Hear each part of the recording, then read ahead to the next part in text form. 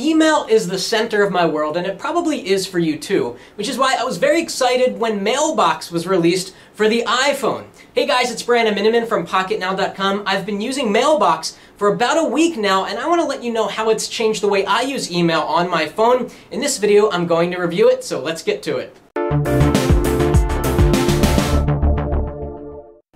And while this is iPhone only right now, and you can run it on your iPad, of course, the company plans on releasing multiple apps for all different kinds of platforms, including Android and desktop in the future, which this desperately needs. So number one, Mailbox is just a great email app. It's extremely fast. Everything is cached, the application opens quickly, and when you get your conversation view open like this, it's kind of arranged like an SMS conversation. You can tap on the different parts of the conversation to see them.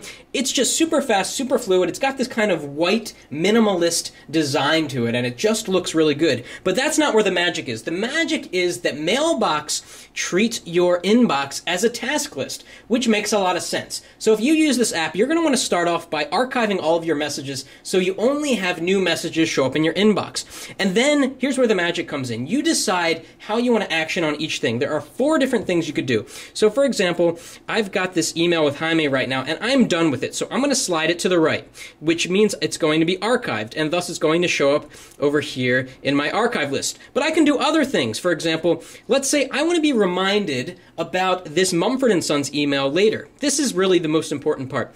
I slide over until it becomes yellow. Then I get this pop-up that says, when do you want to be reminded of this message? And what's going to happen if I choose tomorrow? It will literally leave my inbox on my phone here and all of my other devices, and then it will be pushed back into my inbox and go to the top of my inbox when I set the time for it. So it's set for tomorrow, and the way the app works is that you can actually configure when these things come back. So for example, if you go to snoozes, I've got start my day at 8 a.m. So tomorrow at 8 a.m., that email will go back into my inbox. Really brilliant idea, great way to sort of arbitrage your email. Another thing you can do, there are 2 other actions.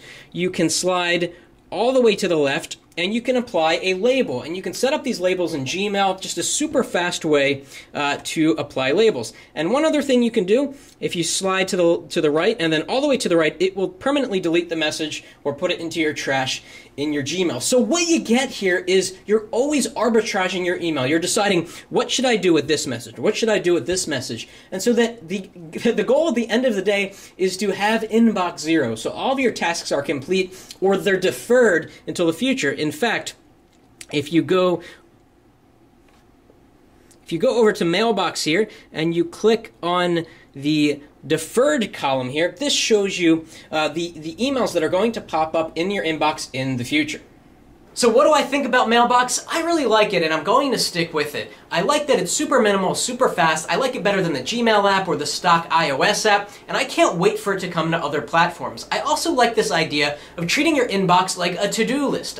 You probably do it anyway, and I do it, but with Mailbox, it takes it to the next level to allow you to defer messages to a future date, so you're constantly striving for inbox 0, where all of your different items in your task list essentially are taken care of. Now the biggest downside to Mailbox is that number one, you have to wait in line. Right now you have to wait in about a 800,000 person line, which might be a few weeks as they work out server issues to make sure that it's a smooth experience. And number 2, it's not available for any other platform, which is a huge shame. For example, I use Mailbox on my iPhone, and then I use Gmail on my desktop behind me here.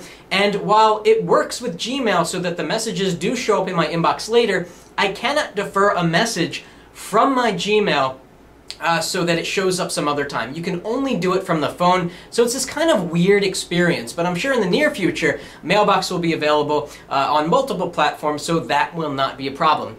Anyway, it's always cool to see innovations in things that we use a lot, and Mailbox is certainly one of them. So you should give it a try if you have an iPhone or an iPad, or wait until the Android version comes out, and hopefully a Windows Phone version will not be too far behind.